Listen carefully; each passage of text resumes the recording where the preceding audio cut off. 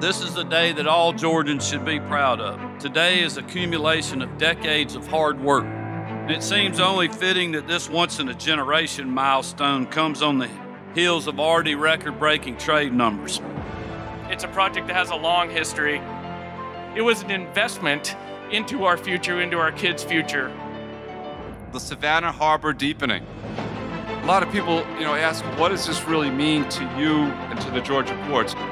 For ships that are moving inbound, a 52% reduction in tidal vessels. For ships moving outbound, it's a 90% reduction. Vessels waiting less time and moving more efficiently. The Georgia Ports Authority has already been hard at work expanding its capacity because the GPA believes, as I do, that we should never rest on our laurels. Together, we've achieved something transformational, something that will solidify our position as the best state for business for years to come. That teamwork between all levels of government manifested itself in this harbor deepening. It made our economy better, and it makes our country stronger.